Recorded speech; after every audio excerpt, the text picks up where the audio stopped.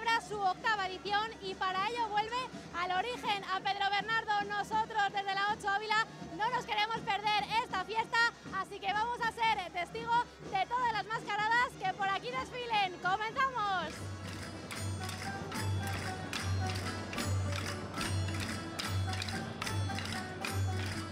En esta 8ª edición de Mascarávila podemos decir que el festival vuelve al origen, a Pedro Bernardo, porque fue aquí donde empezó todo, no solamente recuperando su mascarada en el 2013, sino impulsando ya 2 años después que se juntaran todas para festejar lo que a día de hoy se conoce como Mascarávila. Alcalde David Segovia, muy buenos días. Hola, buenos días. Por fin ha llegado la fecha, por fin tenemos aquí Mascarávila 2024 y lo primero de todo es preguntarle cómo se siente como alcalde cuando ya la jornada haya arrancado, pistoletazo de salida, ¿cómo están siendo estos primeros minutos? Bueno, pues muy contento, muy emocionado, ¿no?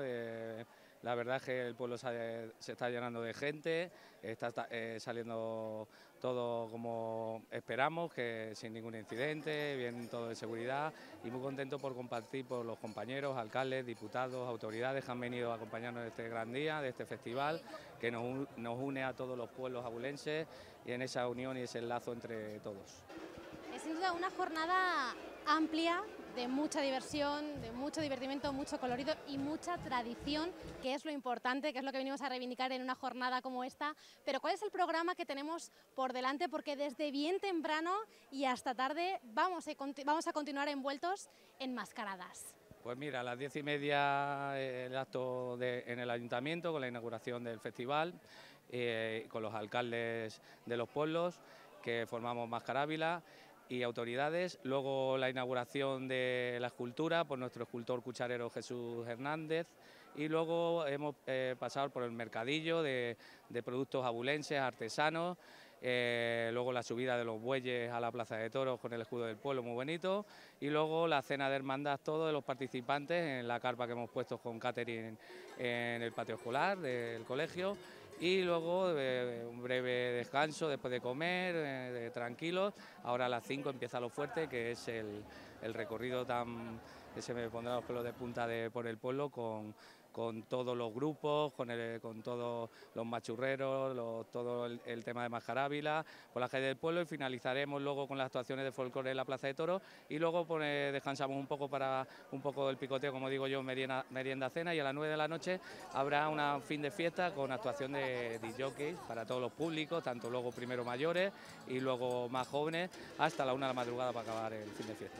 Por así decirlo, no falta detalle, pero imagino que para llegar a este punto son meses de organización para que todo salga perfecto en cuanto también a logística, porque son muchas las personas que hasta aquí se van a desplazar. Pues sí, mira, esperamos cerca de 9.000 personas, hemos hecho un plan de emergencia muy bueno gracias a nuestro arquitecto municipal, coordinador de emergencias, Samuel Blasquez, a Pedro, a mí, a un servidor que os habla, y gracias a ese plan de emergencia hemos buscado cada rincón de aparcamiento en el pueblo con un bus lanzadera que está ahora mismo, si podéis ver, constantemente trayendo y llevando gente de los sitios del aparcamiento del pueblo.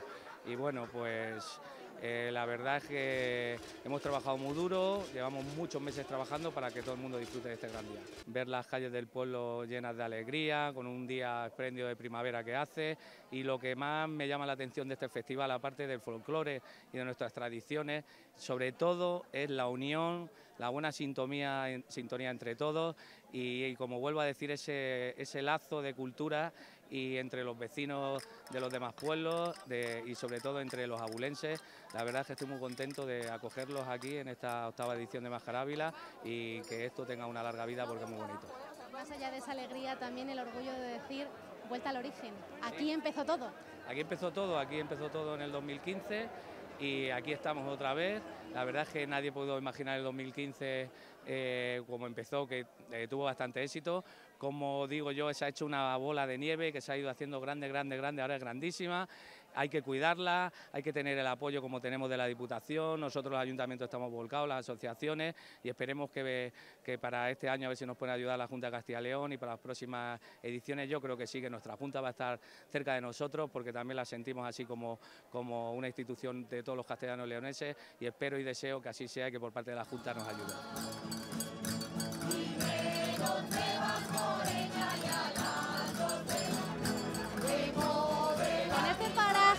Incomparable, de fondo y escuchando a la rondalla de Villarejo del Valle, ¿quién no quiere venirse a Pedro Bernardo a disfrutar de esta jornada de Mascarávila en su 8ª edición 2024? Carlos García, presidente de la Diputación, qué día tan bonito, qué alegría desprende la gente y qué disfrute maravilloso tenemos por delante. Buenas tardes y muchas gracias por acompañarnos a esta 8ª edición de Mascarávila, una fiesta de provincia. Creo que han bastado solamente 7 ediciones para mostrar la riqueza etnográfica, patrimonial, cultural que tiene la provincia de Ávila. Empezar agradeciendo la hospitalidad del municipio de Pedro Bernardo, en la persona de su alcalde, David Segovia, de la Corporación Municipal, y sobre todo a todas las personas que hacen posible esta edición, empezando por todos y cada uno de los grupos que van a participar, pero de manera muy especial al presidente de la asociación, a Pedro Granado, una persona que ha demostrado que con ilusión, con ganas, con voluntad, se puede dignificar la historia y sobre todo lo más importante, nuestras raíces y sentirnos orgullosos de lo que somos, Ávila. Carlos, vamos a empezar justo por ahí, por el pasado, porque pueden pasar los años, sin duda van pasando y cada vez más rápido, pero qué bonito es el ir inculcando a los más pequeños ese origen, esa historia, esos antepasados, que hoy van a ser muchos los pequeños que nos van a acompañar y que van a entender cómo se festejaba antes y cómo se está festejando a día de hoy. Totalmente de acuerdo, las administraciones y las instituciones tenemos una obligación, que es custodiar ese legado que nos han dejado muchísimas generaciones, y podemos escuchar al fondo esta magnífica rondalla de Villarejo del Valle. Vamos a poder comprobar de diferentes municipios. Esa es la esencia de nuestros pueblos, esa es la esencia que nos han inculcado nuestros padres, nuestros abuelos, indistintamente en el pueblo, en este caso en el que hayan nacido. Esos 7 municipios que hasta ahora conforman Mascarávila, poco a poco va a ir agrandándose esa familia, y eso significa que tenemos que sentirnos muy orgullosos de la riqueza cultural que tenemos en la provincia de Ávila, de que es un privilegio. Hoy toca Pedro Bernardo, este magnífico balcón de Entietar, con una estampa de gredos al fondo, pero lo más importante que tiene un municipio, que tiene una provincia, es su gente. Y hoy, con las danzas, con los bailes, se pone de manifiesto la importancia que tiene el folclore, pero también algo importante. Podemos comprobar que hay mercado, que hay artesanía, que hay agroalimentación, que hay también productores, que es una de las riquezas que tiene la provincia de Ávila. La Diputación Provincial lo tiene muy claro. Vamos a seguir comprometiendo. ¿De qué manera se comprometen las instituciones? Aportando económicamente. Este año 15.000 euros, la mayor aportación que se viene haciendo a esta edición de Mascarávila, y ese es un compromiso de cara a futuro para que no solamente sea un bien de interés cultural, patrimonio inmaterial las mascaradas, sino que también tengan otro tipo de reconocimiento. Habrá que irlo trabajando poco a poco, porque esa singularidad lo hemos podido comprobar con los cucurrumachos de Navalosa, lo hemos podido comprobar con ese interés turístico nacional del Carnaval de Cebreros, que poco a poco esa etnografía tan rica que tenemos en Ávila a través de las diferentes mascaradas, pues también hace provincia. Y ese es un compromiso de la Diputación Provincial. Presidente, bien lo mencionaba, son 7 los pueblos fundadores, y por así decirlo, qué importante y qué bonito fue que en vez de competir entre ellas, quisieran unirse para hacer grande la historia, el origen, y hoy disfrutar de jornadas como esta. Creo que hay algo que es muy importante. No sé si todos juntos forman un todo. Lo que sí que sé que todos juntos son más fuertes, y en ese compromiso de unión la Diputación Provincial es un eslabón necesario. O sea que creo que hace apenas unos días, cuando presentábamos esta 8ª edición, creo que esa ilusión, a través de los diferentes voluntarios, el agradecimiento a las agrupaciones de protección civil, a la disposición que tiene cada ayuntamiento, lo hemos podido comprobar con todos y cada uno de sus alcaldes y alcaldesas al frente, pues creo que es algo de agradecer. Al final, ese colorido que vemos o que veremos dentro de unos minutos en el desfile, también esa escenificación de cada baile, de paloteo, de cada danza, pues creo que singulariza lo que somos. Y yo lo que siempre digo, nos tenemos que sentir orgullosos de lo nuestro. Y creo que estos ejemplos lo que hacen es dignificar el trabajo de muchas generaciones, que al final es lo más importante para las instituciones. De poco sirve, como digo yo, tener muchos fondos si al final no se dignifica y se agradece la labor de todas estas personas.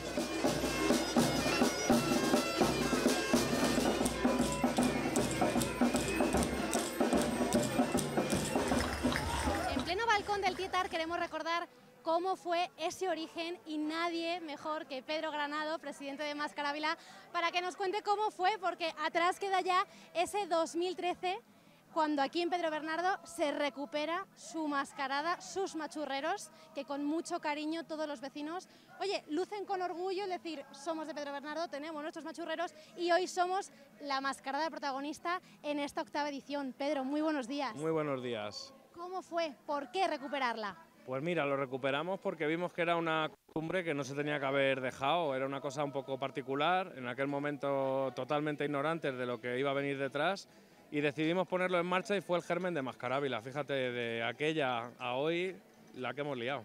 Imagino que no fue un proceso fácil, ya no solamente en aquel 2013, sino en el primer año que se celebra Mascarávila, 2 añitos después, en el 15. ¿Cómo fue el hablar con todos los pueblos originarios, el poneros de acuerdo, el querer lanzar esta bonita iniciativa? ¿Cómo pasó todo? Pues mira, ya puedo hacer balance. La primera edición fue facilísima porque llamamos a las puertas de los pueblos y sorprendentemente todo el mundo pues, nos abrió con sonrisa y se sumó al tema. La primera edición fue muy fácil, fuimos muy poca gente. Esta sí que ha sido todo un reto organizativo, pero tenemos muchísima satisfacción porque creo que ha salido fenomenal, ha acompañado el tiempo y creo que hemos puesto el listón muy alto, la verdad. Pero más allá de los 7 pueblos fundadores, cada vez son más las localidades que se están sumando, porque yo creo que les estáis contagiando vuestra buena energía y ese querer recuperar las tradiciones como son las mascaradas. Así es, yo creo que Mascarávila tiene algo especial que por donde pasa pues cautiva y se suman los pueblos, somos 22 pueblos de Ávila ya, viene gente de fuera también, ya sabéis que tenemos aquí a Irlanda, a Galicia, a Palencia, a León. Os vais a encontrar con un festival único, con 800 participantes, precedidos por la Real Cabaña de Carreteros de Gredos, también un poco reivindicando esa tradición de nuestros pueblos, con 22 pueblos de Ávila, con sus vaquillas, sus mascaradas, sus rondallas, los grupos de fuera de Ávila, el internacional y bueno, pues un fin de fiesta que va a ser épico, con las actuaciones de nuestro grupo de folclore, que la Plaza de Toros de Pedro Bernardo, que es un emplazamiento único para hacerlo, pues va a ser espectacular. Qué bonito seguir mirando ese pasado para nunca olvidar nuestra historia y sobre todo entender nuestro presente, entiendo. Sí, ese es el lema de nuestro cartel de este año, somos porque fueron, y es un poco pues también el espíritu de Mascarávila, ¿no? El hacer honor a nuestros antepasados, a todas las generaciones pasadas que nos legaron esto y que, bueno, pues yo creo que lo hemos conseguido y que pueden estar orgullosos desde donde nos vean. Cuando finalicen esas actuaciones en la Plaza de Toros, por así decirlo, se pondrá punto y final a lo que es Mascarávila en sí. Luego ya hemos hablado con el alcalde, nos ha contado las actuaciones musicales que va a haber de madrugada, pero se pone punto y final a Mascarávila 2024. No sé si ya como presidente se está pensando, hoy no, por supuesto, en la próxima edición, cuál va a ser ese municipio. No sé si nos puedes adelantar alguna cosita. Hoy sí, y desde hace mucho tiempo se está pensando ya. El orden va a ser el de siempre. El año que viene vamos a Ollocasero.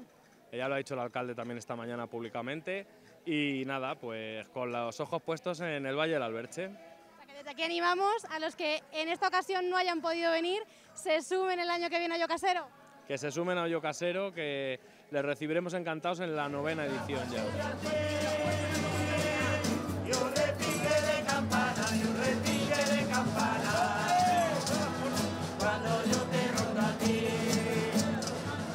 Estamos en Pedro Bernardo y tenemos que hablar de su mascarada, como son los machurreros, uno de los muchos protagonistas que tenemos en esta bonita jornada. Muy buenas tardes. ¡Hola! A puntito está de comenzar este desfile.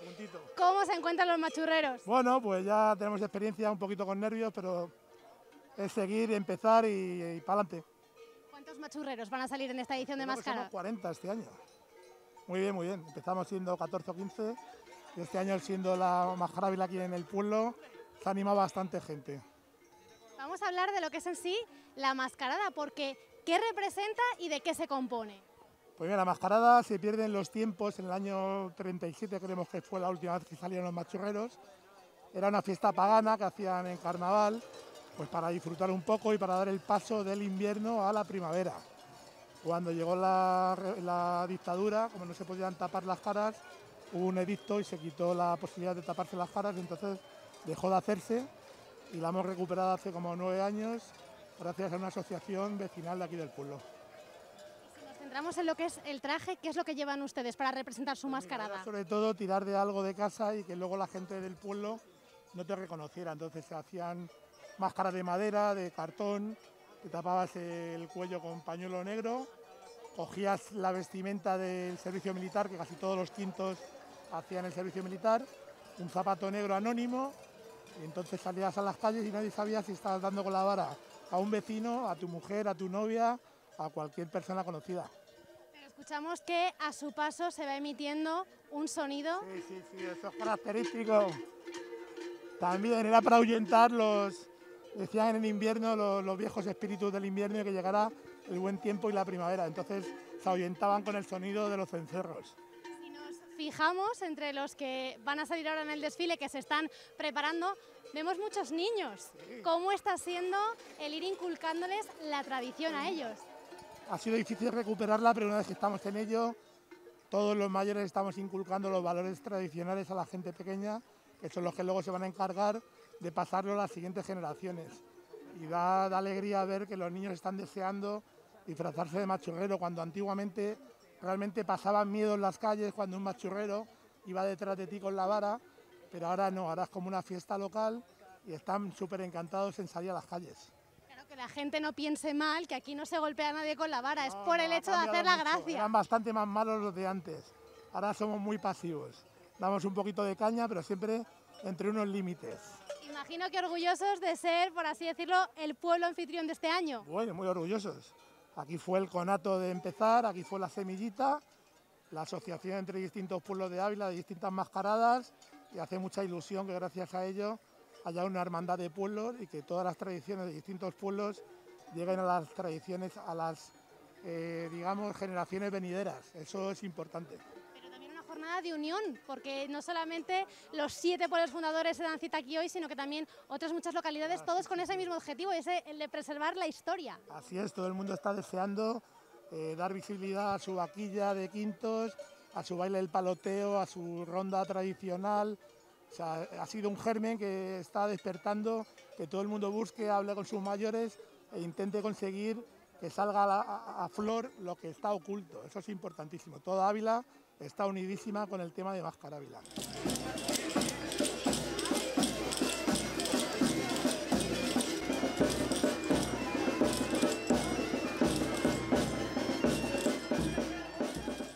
Seguimos recorriendo la provincia de Ávila a través de sus mascaradas y estamos con los cucurrumachos de Navalosa. Muy buenas tardes. Buenas tardes. Bueno, los cucurrumachos de Navalosa, exactamente. ¿Qué figura, qué animal, qué son los cucurrumachos de Navalosa? Pues a ver, aparentemente no somos nada más que una transformación de los aperos que tenían nuestros ancestros. ¿Qué historia hay detrás de esta mascarada? Pues es tradición, nada, nosotros hacemos simplemente lo que hemos heredado. Nos lo han transmitido nuestros ancestros y seguimos, y es lo que queremos, dejar un gran legado a los que nos procedan.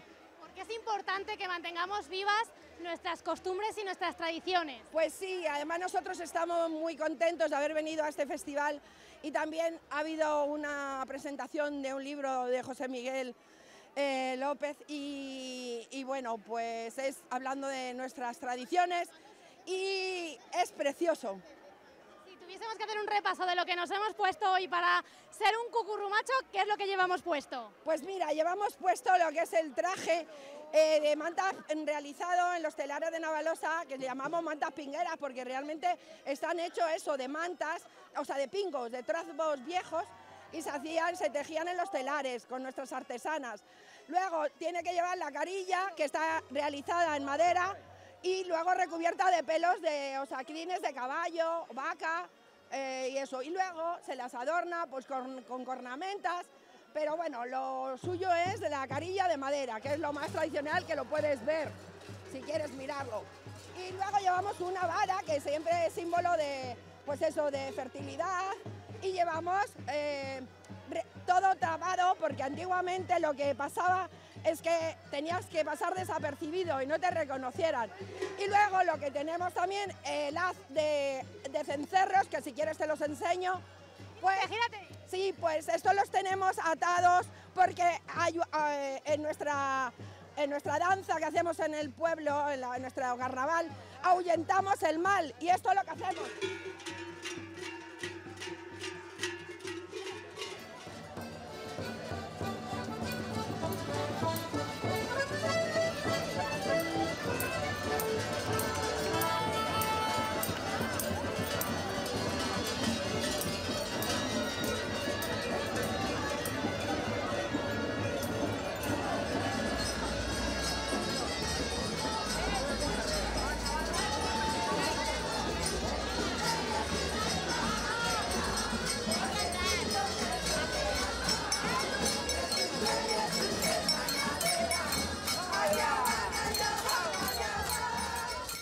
Continuamos el desfile y estamos con los arramachos llegados desde Navalacruz.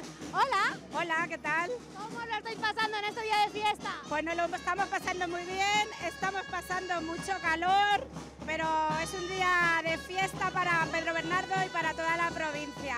Encantados de estar aquí, de participar en un encuentro tan importante como es este. Esta mascarada se llama los arramachos, es de arpillera, de tela de saco, y se llenaban de paja, era lleno de paja, de heno, y era pues para asustar los espíritus, para la fertilidad de los campos, para pues ahuyentar el mal, ¿no? Como todos. Y nada, la cara está hecha también de arpillera. Antiguamente se tiznaba la cara, como veis los niños van con la cara tiznada, van con un saco, y los mayores todos tapados con pieles, con cencerros, con materiales de campo, con hojas de roble, con agallones, pues con cosas que pillaban al alcance de sus manos.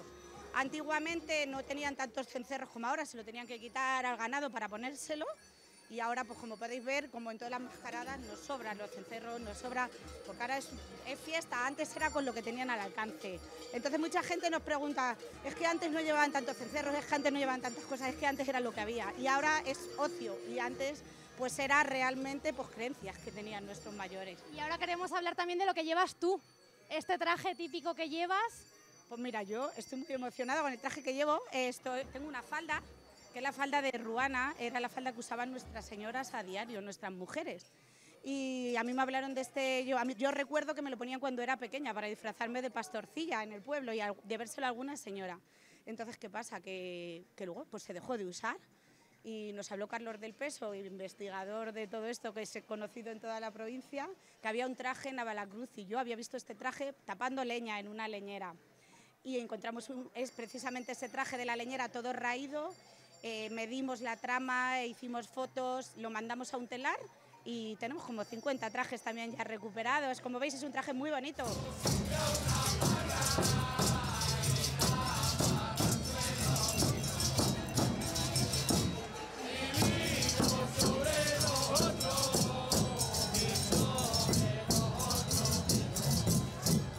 Recuperación de tradiciones, como también vemos con estos gamusinos, que ¿desde dónde vienen? De Casa del Puerto. Desde Casa del Puerto. ¿Y cómo ha sido el viaje hasta aquí? Vinimos el viernes, alquilamos 2 casas rurales y bueno, vinimos el viernes para estar con tiempo aquí. ¿Qué tienen las mascaradas que nos gustan tanto en la provincia de Ávila? Bueno, la tradición que se tiene de muchos años, durante mucho tiempo, que en muchos casos se ha perdido, se intentan ir recuperando, lo pasamos bien y recuperamos cosas pasadas de nuestros ancestros. Y en Casa del Puerto se está recuperando a sus gamusinos, pero ¿en qué consiste esta mascarada? ¿Qué es lo que lleva? Esta mascarada se hacía siempre y se intenta seguir haciendo el día antes de Reyes. Los niños que no salían que no salían a los gamusinos no los llegaban los Reyes, entonces tenían que salir para tener Reyes después. Consistían, se va detrás de ellos, morderlos las orejas. Bueno, era miedo, cogían miedo, es pánico lo que se cogía cuando de noche veías al anochecer una capa por una esquina, por la calle, y bueno, consistía en eso principalmente. ¿Y qué es lo que llevan puesto? Bueno, es una capa, simplemente una capa.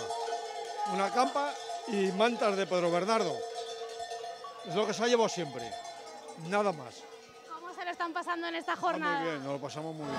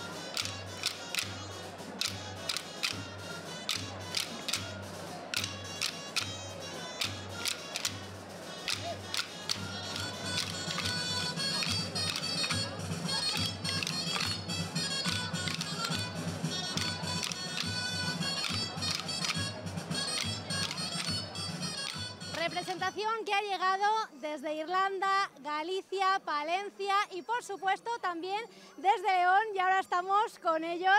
Hola chicos, muy buenas tardes. Buenas tardes. Qué alegría teneros por tierras abulenses. Bueno, ¿cómo es que habéis venido hasta Pedro Bernardo a participar con nosotros? Bueno, pues hicimos amistad con el grupo de Pedro Bernardo y con los de Casavieja en la Mascarada de Viana do Bolo, en Galicia, que somos muy cerquita de allí. Y entonces pues nos invitaron a venir y aquí estamos, muy orgullosos de representar nuestra zona aquí en Ávila.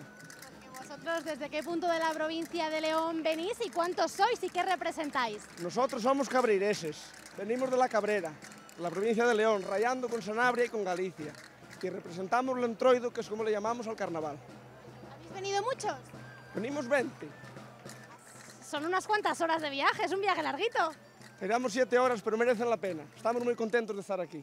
¿Qué es lo que más os gusta de las mascaradas, de esta fiesta, del entorno que se crea? Pues el sentimiento que tenemos todos los que lo hemos vivido desde pequeños, que estamos todos aquí unidos, que nos damos a conocer, que conocemos la gente toda que está implicada en esto, que hay mucha juventud y que estamos muy contentos de estar aquí. Es lo que, solo lo que te puedo decir eso. ¿Qué es lo que lleváis? Bueno, pues como ves, venimos los mascaraos o las máscaras, traemos estas máscaras, como veis, que son de piel, ¿vale? Y entonces venimos acompañando las madamas, que son estas mujeres que vienen aquí vestidas, todas bien adornadas, muy elegantes. Vienen los gitanos, traemos el toro, vienen gitanas también. Normalmente se sacan más personajes, no se puede venir. Después están otros entroidos como los que veis, con los cencerros, que nosotros le llamamos los chocallos. Enseñadle los chocallos para que los vean. Y es la representación que traemos pues hoy aquí, para dar un poco a la visibilidad de nuestra zona. No es nada comprado. Esto todo es heredado de abuelos, de bisabuelos. Unos se casaron las abuelas con estos pañuelos, estas colonias, pues es las que llevaban ellas por atrás para lo que es la trenza, para lo que es pues eso, el adorno de su mandil. Y todo lo que veis es más o menos todo antiguo. Hay cosas que han sido recuperadas, pero la mayoría de los trajes pues, son dados por nuestros vecinos y por gente que nos ha ayudado para recuperar esta tradición, que estaba ya olvidada. ¿Cómo animaríais a que más municipios de la provincia de Ávila se animen a que recuperen sus mascaradas y sus trajes tradicionales? Bueno, pues que sigan adelante, que esto merece la pena. Esto es una cosa que une los pueblos, que une la gente, que nos hace salir de casa, que normalmente en las zonas rurales hay mucha despoblación, todo es gente mayor, jóvenes estamos pocos, y un día como hoy es un día grande porque la juventud pues, se une toda y yo creo que es una cosa que merece la pena.